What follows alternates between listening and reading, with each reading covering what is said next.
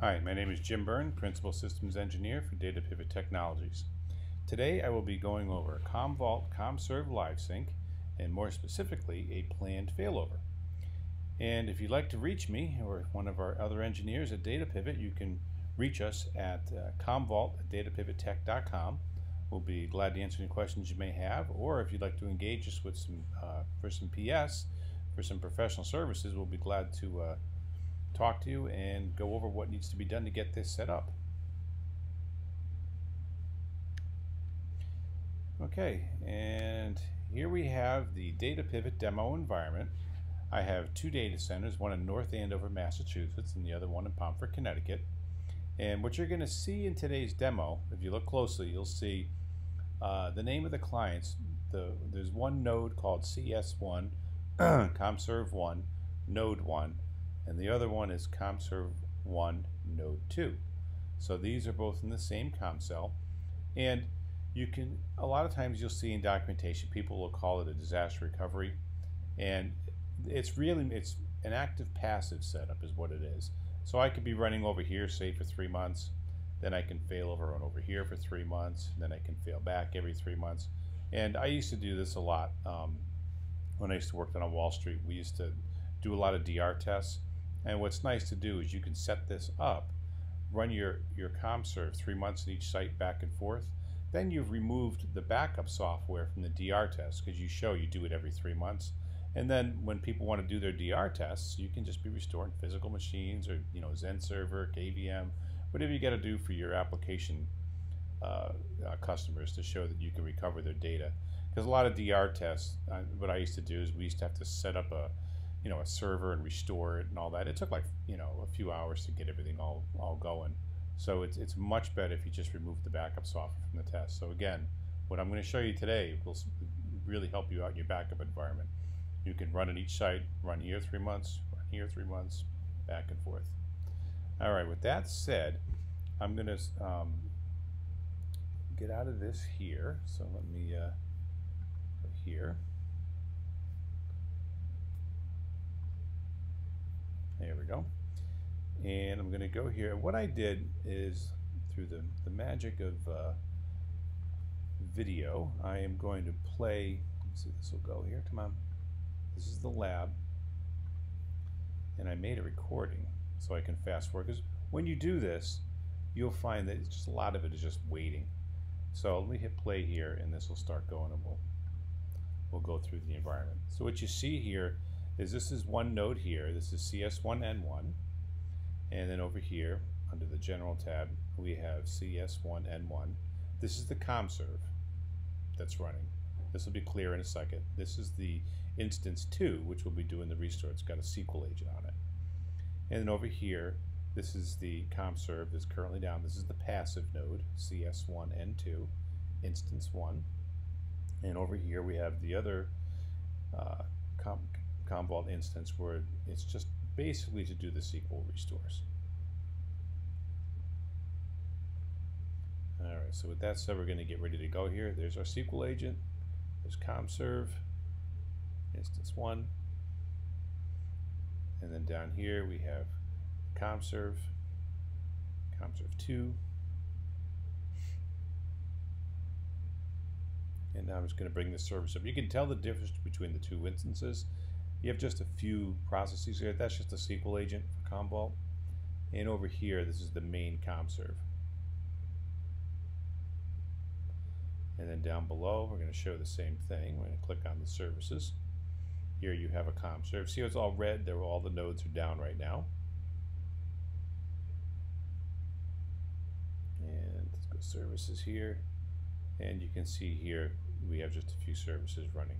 Now, what you're going to see happen here is we're going to go through moving the services from CommServe node N1 over to N2. Now what I wanted to show you here, you notice how it says CS1? That's the name of my CommServe. That's a floating IP. And you can see CS1N1 and N2 down below there. So CSN1's currently the 192.168.8.101, N2 is 8.103. So now we're going to do our failover, and watch how easy this is. Oh, what we want to talk about here real quick. Let me just pause real quick here. There's different failover types. I'm going to show you a production failover. We're going to actually do the real thing. Production maintenance is when you want to do patching. So I can just fail my services over to the other node, and I could still do restores, but backups won't run. So I can patch the production CommServe and then fail it right back. So that's mainly just for doing software. You're going to fail over to the restore node, do your patching, fail back, and then patch the other side. So that's what that's all about. And test, if you want to set this up, you could have a little group of clients where you can do a test, and it'll bring up the DR CommServe, and you can do some practice backups and restores for a small group of clients if you want to just test things out. But generally speaking, most people want to just see this production failover, so that's what we're going to do. All right, so we've resumed.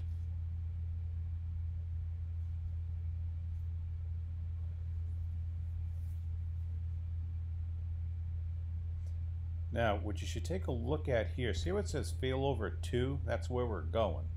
So we're running on CS1N1. We're going to go to CS1N2. See, it's all red over an N2, so that's where we're going.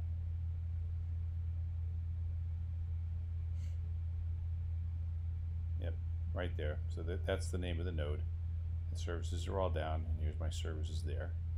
So now we're going to go here. We're going to initiate the failover, and they want you to type the word confirm to make sure you really want to do it. And so we type confirm here, and then we click OK. And now they have this little View Details tab. Now this is where I'm going to do a little bit of fast forwarding, because primarily not a lot goes on here. In the very beginning here, you'll see the services come down. So it's stopping the services. So this takes a little while. And what I want you to take a notice of, if you look at the boxes that have 3 processes running, those stay up the whole time. It's only the first instance, the actual CommServe, where you'll see the services come down on one node, come up on the other node when we're done. So that guy's still coming down. And there's a little icon blinking down the bottom there. That's my GUI. I was logged in before, and I've just shut the services down, so I'm not going to reconnect, obviously, because they're down. And the services on top, they tend to come down pretty quick. There is one service, the Tomcat web service, that can take a little time to come down. So in a second here, we'll fast forward.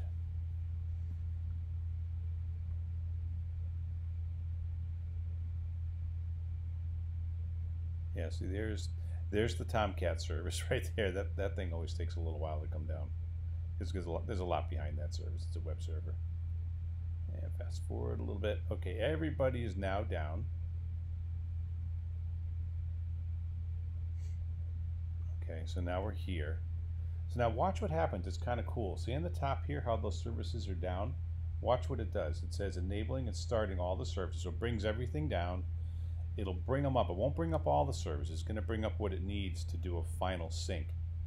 So if you watch closely here, you'll see that there they go. See them going up right on the top there? So that's the CommServe coming up, and it's going to start the services it needs to just back up the SQL database, because behind Commvault is Microsoft SQL. So that keeps track of all the data about the jobs, the schedules, the names of the clients, all that stuff. So that's it right there. It says performing the last sync before the failover. So let me just fast forward here. We'll do a little video magic here. Okay, so it's doing it. Watch the lower right there. You'll see it say it's done. It takes a little while to do this.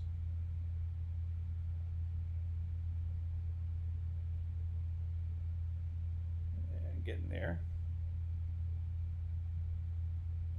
Boom. Right there.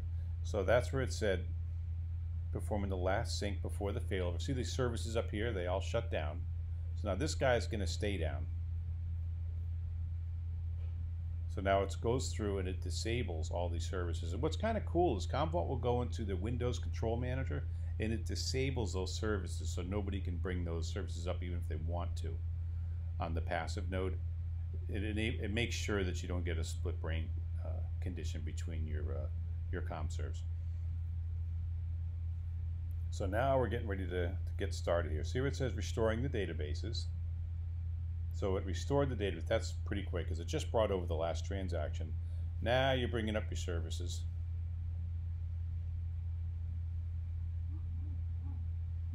So this doesn't take too long. The services are coming up.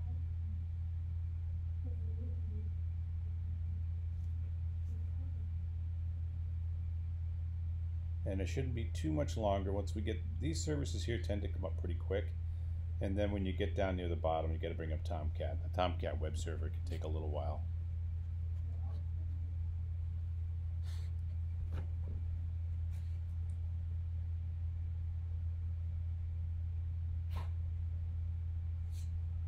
Okay, now it's bringing up MongoDB will come up, and then down below is the Tomcat web server. I'm just going to fast forward a little bit here. Keep watching in the lower right there. Okay, Tomcat came up. We're getting there. Okay, now we're getting at the last part here. It's updating the LiveSync schedule for the new node. And Commvault will automatically sync between the production server and the DR server. So what it's doing is it's setting up the schedules and it's reversing it. So I'm going to be going from this node here, which is N2, and I'm going to be copying back to N1. So this this takes a little while to get going.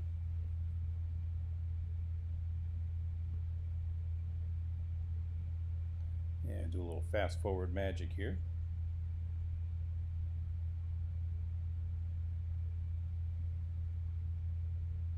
Okay, now it's doing the enabling of the services over here. So it'll be set up to come up automatically. And then you get your little window here that the production, that the failover was done successfully. So we're done. Now you'll notice when I did this, I literally just clicked initiate failover and didn't do a thing. And you can see everything is now updated. And you can say if I was going to fail over, I would go back to N1. And you can see all those services are down now. Everything's been updated. So it knows who's the production server and who's the standby. And the last thing we need to do, see the Commserve? I'm doing this at the end, so you don't need to do this until you're done. I'm switching CS1, the pointer, from 101 to 103. That's it. And if you're wondering how I have the same subnet in 2 data centers, I have a stretch VLAN between them.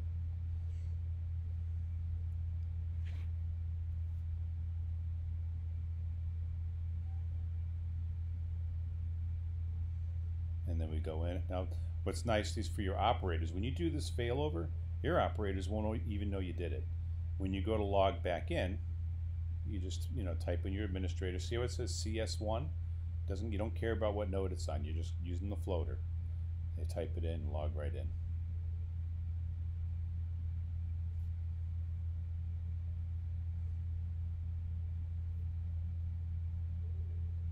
And that's it. And then if you want to just see what the clients look like, if you go to your jobs, I have a bunch of jobs I got to catch up on here. I've got some stuff that's down, but you can see all my jobs came back.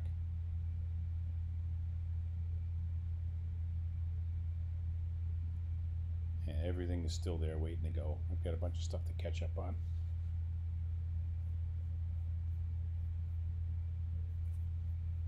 And I believe that's it. If we scroll forward a little bit, I wanted to go over here to show, yes, if I can stop right here real quick. If you look closely, see where it says CS1 N1 SQL, notice there's an SQL agent below there.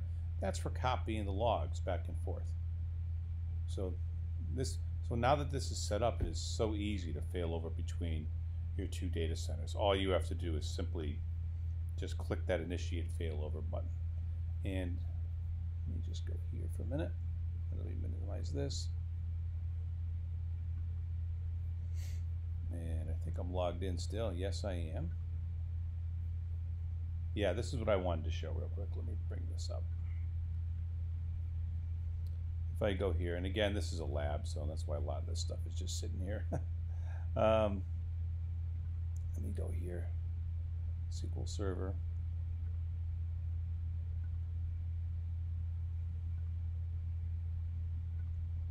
Because I know a lot of you that are watching this video probably already have Commvault, so you want to know how it works. So see this here, there's just a subclient here that says CV failover log shipping. So there's a workflow in here depending on which side you're running on. So for example, if I'm right now I'm running on N2, so you'll see SQL backup jobs running using this CV failover log shipping. It'll run this and then do the restore to the other side. It keeps the database up to date. And then if I fail this thing over, the workflow goes through and reverses the process. So if I fail over from N2 to N1, then you'll see this guy start backing up and restoring to N2. So it's very simple the way it works. And it's just using the SQL IDA agent that comes with Commvault. So let's go back here. We'll just do a quick review. And so again, this is our environment that I have. This is what I had showed you. I have Commserve here, Commserve 1 Node 1, Commserve 1 Node 2. The Commvault software is installed on each one of these. The binaries and everything are exactly the same. And then there's a second instance installed on each one of these. And that little SQL IDA is what enables you to do the log shipping between these. It's beautiful. So what's really nice about this is when you go to do this replication, a lot of products that are out there, you have to use hardware to do this. With this, it doesn't matter because I'm in the application layer doing it with SQL log shipping. So this DR Commserve could be an EC2 instance that's running up in AWS on totally different storage. So I can just migrate my logs up there, and if I want to run up an EC2 for a bit, I can do that, and then I can just with the click of a button come right back. Okay, that's pretty much it. So again, my name is Jim Byrne, a Principal System Engineer for Data Pivot Technologies, and you can reach the engineering team at Commvault at datapivottech.com, and we'll be glad to answer any questions you may have about planned failover using CommserveLiveSync, or if you'd like to set up some PS with us, feel free to give us a quick email, and we'll get right back to you. All right, thank you.